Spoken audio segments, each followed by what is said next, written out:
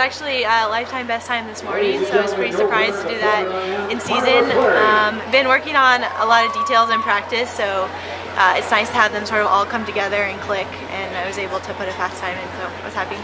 We rested this week. We weren't as intense this week, but all the way through up until last week we were on our normal hard schedule, so a little bit of rest, but not really. I've been working, like I said, on a couple of new stroke technique details, so I just wanted to put them together in a race. We haven't raced in a while, so I was really excited to just come in and race good 100 breaststroke. It's a great group of girls to race, and I feel like we're always racing together, so they've definitely pushed me to be better, and I'm just looking forward to swimming at Pan Am's this summer and just seeing kind of where I fall after all the meets this summer.